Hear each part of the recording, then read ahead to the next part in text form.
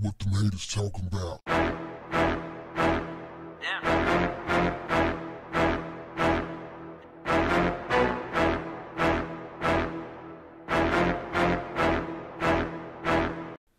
What's up, family? The Russian trolls are back, and once again, they are trying to poison the political atmosphere of the United States ahead of this year's election. But this time, they are better disguised and more targeted, harder to identify and track. And they found an unlikely home, far away from Russia. In 2016, much of the trolling aimed at the U.S. election operated from an office block in St. Petersburg, Russia. A months-long CNN investigation has discovered that in this election cycle, at least part of the campaign has been outsourced to trolls in the West African nations of Ghana and Nigeria. They have focused almost exclusively on racial issues in the U.S., promoting black empowerment and often displaying anger toward white Americans. An example of a post or comment on social media from a Ghanaian or Nigerian Russian bought and paid for troll would go something like this. A troll may claim to be affiliated with an organization like Black Lives Matter and make a direct threat on a police officer's life, or perhaps some type of Republican or Donald Trump sympathizer, right? And then they would hashtag Beyonce.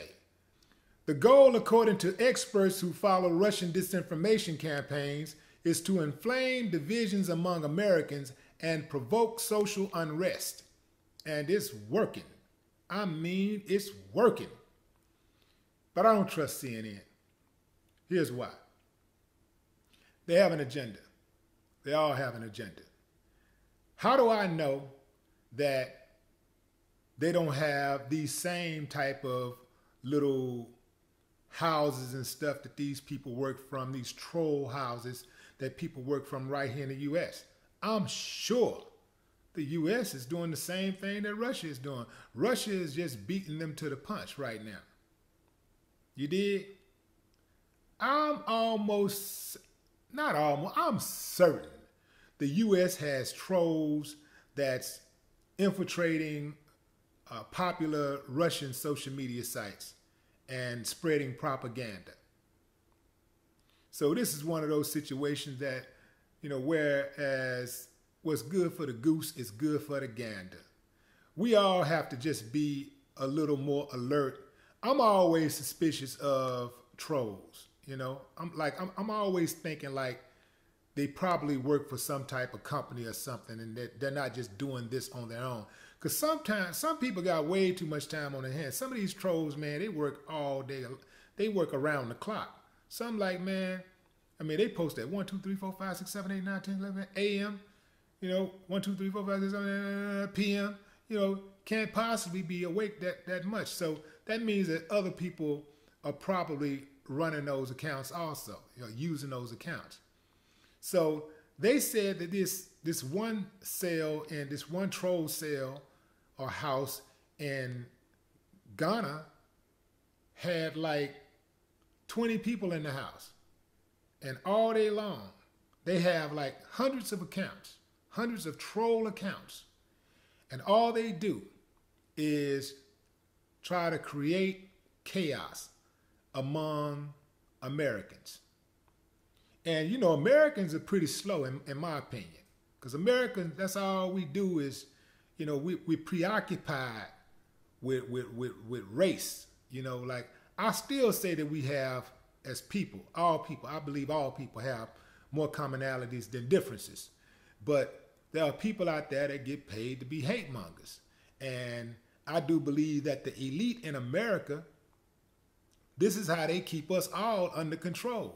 If they can keep us fighting over the one thing that none of us can control, then they can do what they do. We ain't got no energy.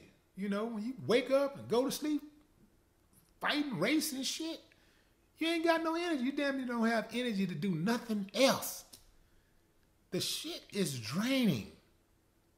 So it's working like a charm.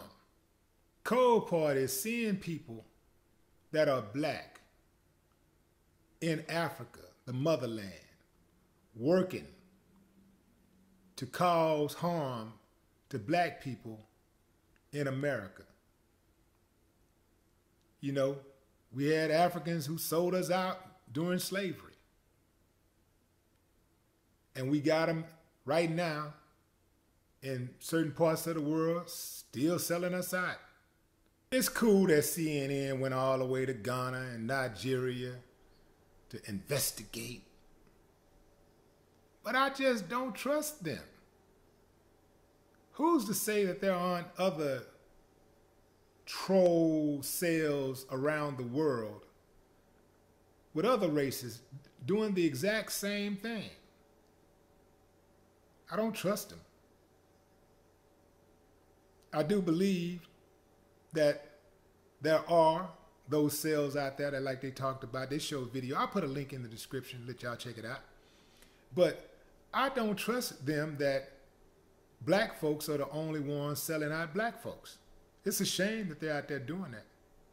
But I do believe that there's other groups out there that's doing the same thing, causing this division.